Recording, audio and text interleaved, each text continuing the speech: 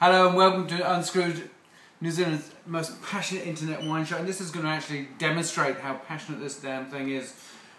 I was just reading an article that was posted by John of New Zealand Wine Directory. Kevin Milne from the Fair Go program is going to lay, or potentially lay, a complaint with the Commerce Commission over Mātua's or Treasury Estates mislabeling or misleading, which technically mislabeling, of their Waikuku Valley's Old North Road Pinot Noir 2012. What I want to know is where are all the other kind of wineries, winemakers, people in the industry throwing up their arms and saying this ain't on, and challenging Treasury Wine Estates, saying this is really bad. This wine actually comes from Chile. We've got enough Pinot in this country to serve.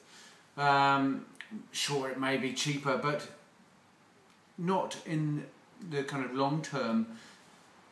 I think it is very misleading, but it's not just Treasury Wine Estates. There are other wineries in New Zealand who are also guilty of doing such things. I won't name them, but they know they are. And this is terrible for New Zealand wine and its reputation globally. This is the kind of Fonterra equivalent in New Zealand wine.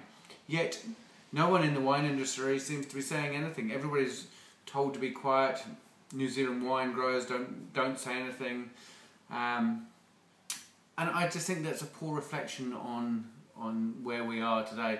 These wine makers, producers and industry should be challenging that, and but they're not. They're absent, and that just makes it acceptable.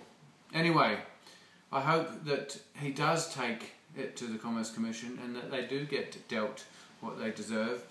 I just think it's a real shame that it's had to come to that. Anyway, au revoir.